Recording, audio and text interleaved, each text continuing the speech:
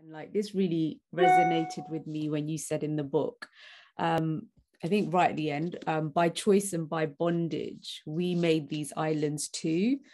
And so for me, these stories and what I've sort of read about the Muslim world's impact in the West has made me feel more confident as a Muslim. And you know, when you get racism or people saying go home and, oh, we bought, you know, we civilized you in your countries, that kind of thing.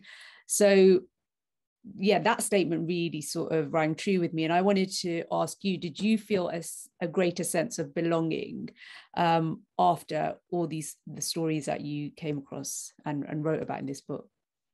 I'm really glad to hear you say that, because that's one of the reasons that I wanted to write the book, is to give people that sense of belonging, that sense of ownership. It's certainly about empowering the next generation to be able to speak confidently about British history and their place in Britain.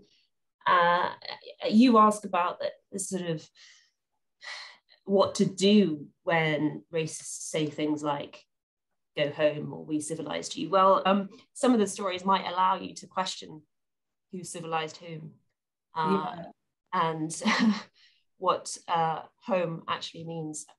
Ultimately, for me, the long and short of Hidden Heritage is that Britain couldn't be what it is today without the long history of its relationship with the Orient and with Muslim societies and people.